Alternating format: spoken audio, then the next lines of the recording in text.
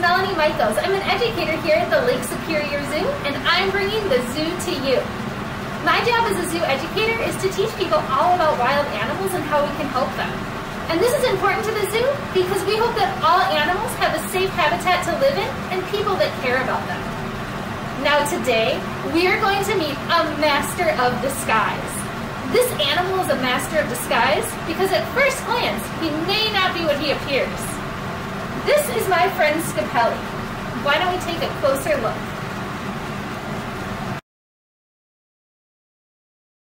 Can you guess what kind of animal he is? Did you guess snake? That's what most people guess. I even thought he was a snake when I first met him.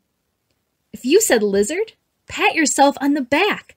Scapelli is a glass lizard or legless lizard. Legless lizards are masters of disguise.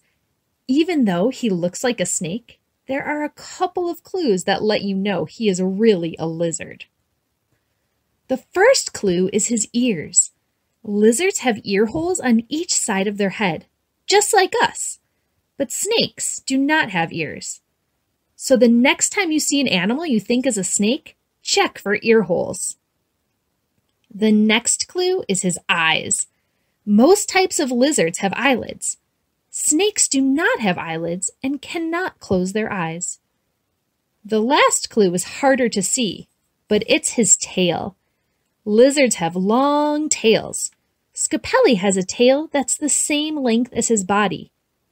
Snakes have short tails. Many lizards also have tails that break off when they're scared, like the leopard gecko.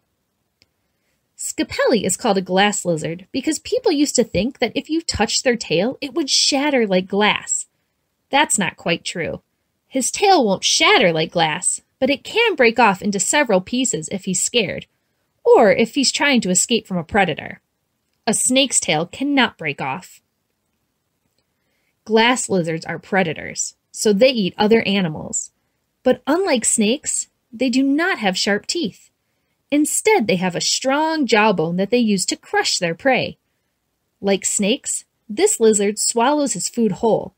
But unlike snakes, he can only swallow small food. Snakes can stretch their jaws to swallow things that are bigger than their heads. At the zoo, we feed Scapelli small mice and eggs for a special treat. Unlike us, he likes his eggs raw. This type of glass lizard is found in the grasslands of Europe and Asia, and they spend much of their time underground. His low body also helps him to camouflage in the tall grasses. Even though we have grasslands or prairies here in Minnesota, we don't have any types of legless lizards.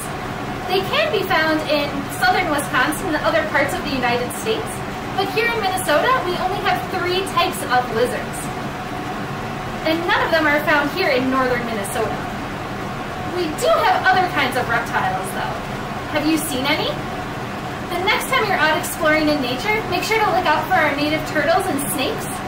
In the springtime, they're all waking up from hibernation, and they're going out and migrating to their breeding grounds.